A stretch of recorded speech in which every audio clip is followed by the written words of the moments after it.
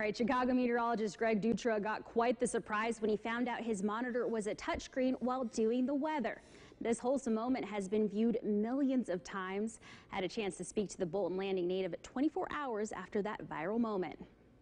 Hung up just a little bit. Oh, I moved the map. I didn't know I could do that. No way. Are you serious? Did you just discover that? I gotta try it. Hold on. Can you believe that? Just touch it. You can go anywhere you want. That's so cool. I didn't know. Can I zoom? Oh man, it's a great day. It's a great day.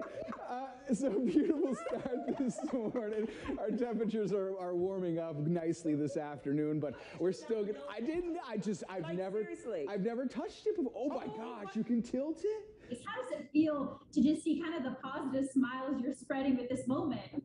I love it. I was telling someone this earlier, that the fact that it's like a good, wholesome moment in the midst of all of the bad news that everybody sees all the time. Like, it doesn't matter whether you're leaning left or leaning right or whatever. Like, this is just something that made a lot of people smile, and it feels good to do that. And it feels good that it's making people feel great. And I'm glad that I could be a part of it. How long have you been using that touchscreen without realizing it was a touchscreen? Everybody asks that. So I got here 4 months before the pandemic started, got my feet wet. Everybody got sent home. We did about a year and a half from home. And then I went back in, and I think everybody just kind of assumed I knew it was a touchscreen monitor. And I didn't until I discovered it right there in that moment. Yeah, that's awesome. Now, you're from the area. Talk to me a little bit about, where you grew up.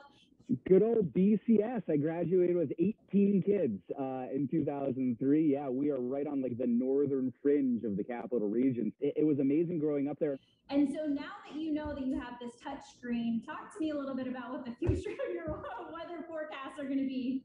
I'm so excited. I truly am just figuring exactly the utility of it out. But so many times when we're tracking storms, I have to go back to the computer and drag the mouse over to the next cell or zoom out. Now the fact that I can just turn around and do it all the screen and zip around, it's fantastic. It's going to actually make my life easier, and I think it'll make the viewers' lives easier too. And I had it the whole time. Change your life for the better. Yeah. Yep. Thank Greg so much for taking the time to chat with me about that exciting moment. And I promised him that I would give a shout out to his mom, dad, brother, and sister, who were all avid news watchers. So thanks so much for tuning in.